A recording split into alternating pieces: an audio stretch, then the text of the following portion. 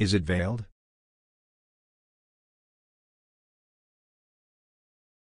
RCSS URL. Shoe transform translate 0, 110. CSS programmers everywhere.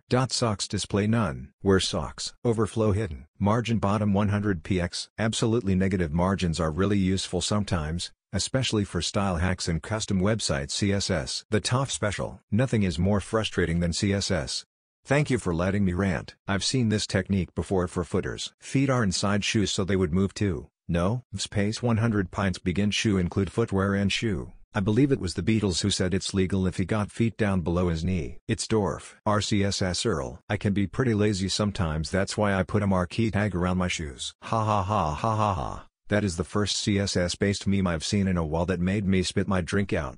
Shoes position absolute bottom 100 px. If the top of the page is the floor, I can't find fault at all. CSS is awesome. Deep cut, but also how shoes work in Second Life. When the shoes are position absolute but the feet aren't position relative,